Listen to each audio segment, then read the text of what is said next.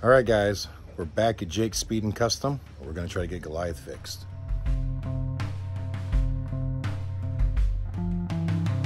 That's right, guys. We came up with a possible solution to fix this Jake brake situation on Goliath, and we're gonna give it a try before we make that decision to just replace the head.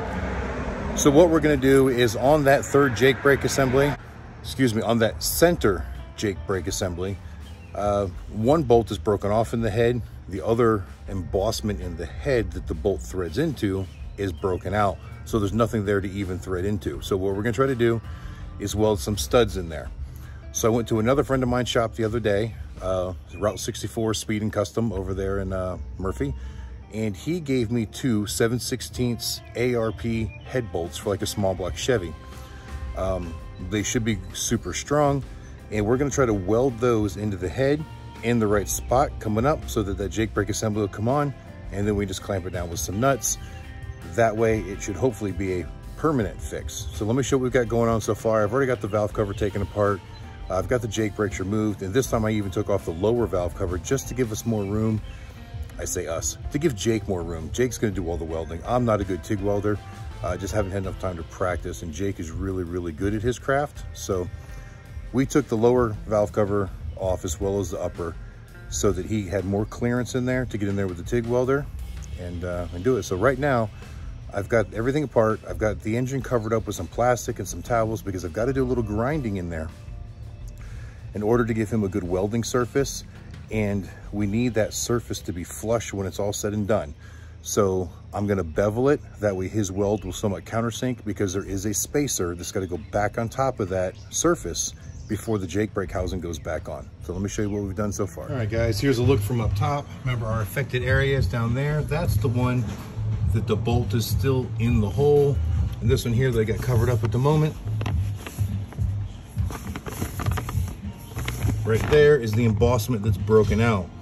So all this here is just so that as we're grinding, we can try to minimize how much material gets deposited in the engine. You know, metal shavings in an engine is never a good combination. So we're just trying to be very diligent about covering this up, keeping it clean. Once it's ground out, I'm gonna get in here with some brake clean and really clean off all the oil residue the best we can. And then we'll probably take a map torch and go in there and just heat up the surfaces really good and also burn off and vaporize any other residue that may be there. Because any type of contamination with TIG welding, well, any kind of welding, but especially with TIG welding, can really compromise the weld.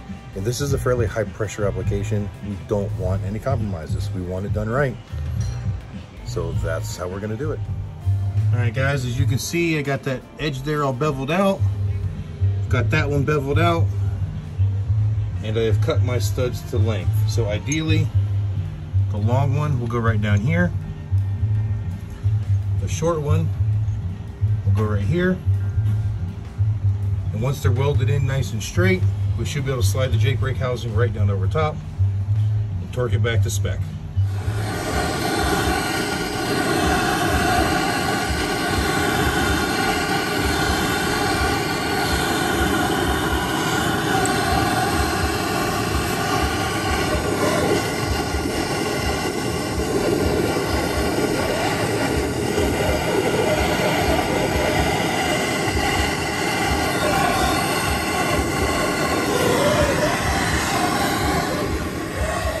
All right, guys, as you can see there, Jake is hitting it with a torch real quick just to burn off any residual oil residue or brake clean residue so that we have a good, strong weld.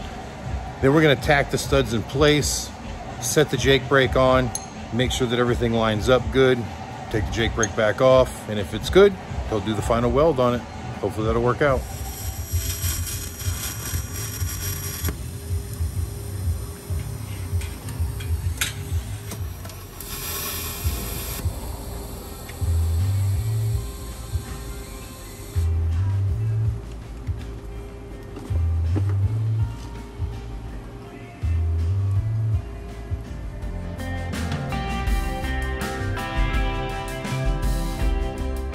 All right, guys, as you can see, we got the stud tacked in and leveled off. And what we've been doing is using the spacer block as a guide. Once we get that stud tacked in, it goes through this hole. We set this block back down, bolt these in.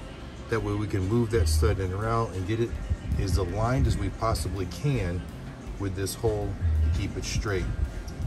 So we tack it, put this on, tap it, tack it another spot, put this back on, adjust the stud where it needed to be, and then to the third tack down by the bottom. That way, with it tacked at 3 different places, that stud shouldn't move too much more as we weld it, and the bar should go back on smoothly when it's all said and done. Now time to do all the finish welding on it and make it really strong.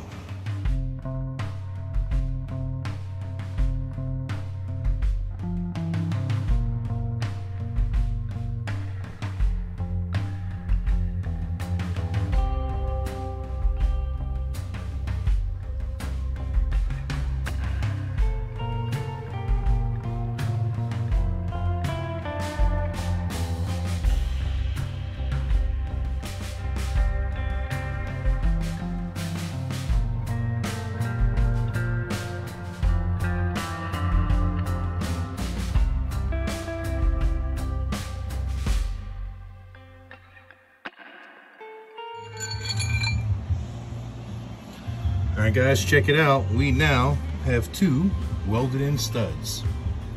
Now if you look, there's a little bit of a bevel at the bottom of the studs. So what we're gonna do is on the spacer bracket on the bottom side, we're just going to chamfer it a little bit to compensate for that so that this still sits flush down on the head. In addition to that, we still have to re-weld the broken one. So you see it's in 2 pieces. We need to mend that first.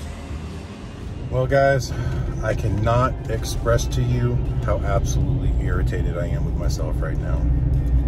As you saw in that last clip, we got the studs welded in, everything was lined up. I was excited, it was time for reassembly. Well, as I was cleaning up those bars and getting ready to re-weld that one and chamfer the bottom to clear for the weld on the bottom of the stud,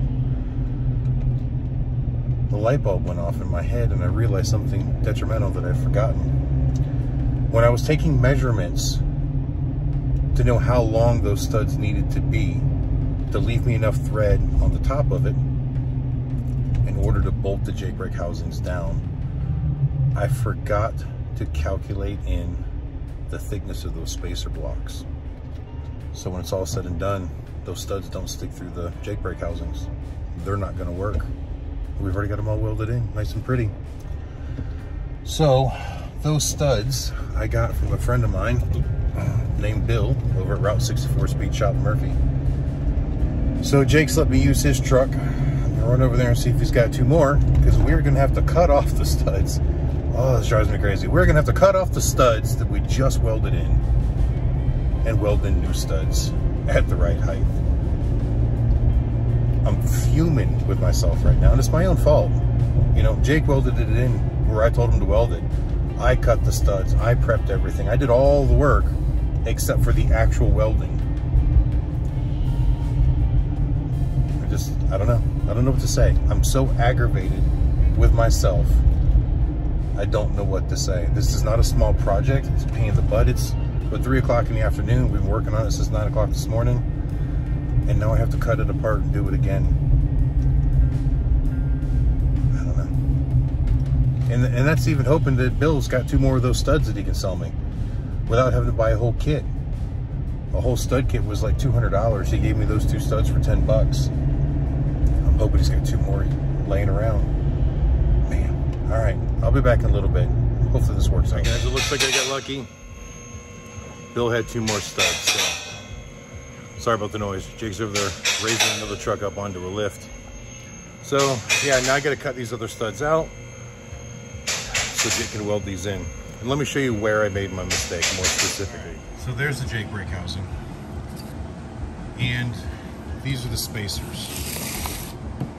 And when this goes together on the truck, this spacer sits on the head surface. And then the Jake brake sits on top of the head. And the way I welded the studs, they only came up to about here. So now the newer studs should be able to go through there and still stick up far enough. In fact, they're still just a tiny bit too long. So I'm gonna try to countersink them into the head surface a little bit, or I'll just cut a little bit off of here, or I might even just use some really thick washers at the top to take up the extra space so that I don't bottom the nut out on the stud before I get the proper torque on the actual jake brake housing. Here's one of my pretty studs that's already in, and I'm gonna have to cut out. But first I gotta cover this engine back up with plastic because I get it cut and I don't want metal going down into the engine.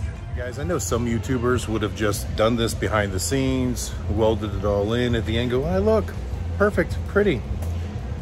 I'm not like that. I screwed up here, and as part of my punishment, I'm letting you all know that I screwed up because I told you before on my channel, I want to keep it real. The good, the bad, the ugly. This is one of the bad and the uglies. So yeah, I get to fix my own mistake on this one. All right, guys, as you can see there, got the engine covered with plastic, some rags stuffed down the little holes. I'm gonna try to cut those out. All right, guys, as you can see, I got that stud cut out. Got that one cut back out and flush.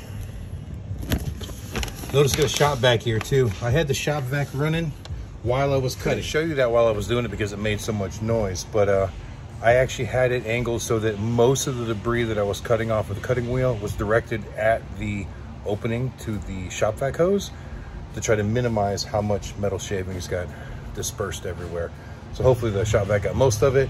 Got a little here that I'll blow off, and I'll run a magnet around the bottom when we're all done with the grinding. All right, everything's all cleaned up. We're going in for round 2. Heating it up again, drying it out. We'll try this a second time.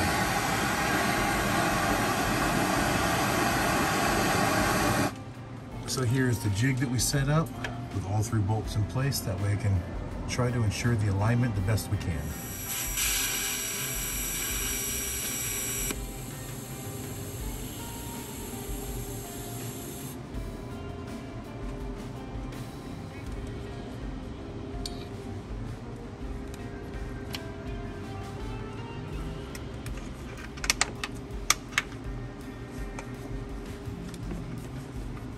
Holding that like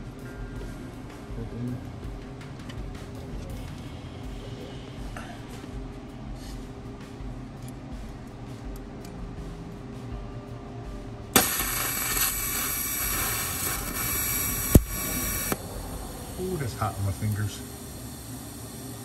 All right, now we got that spacer block jigged up on the welding table. We'll try to get it all welded back together straight.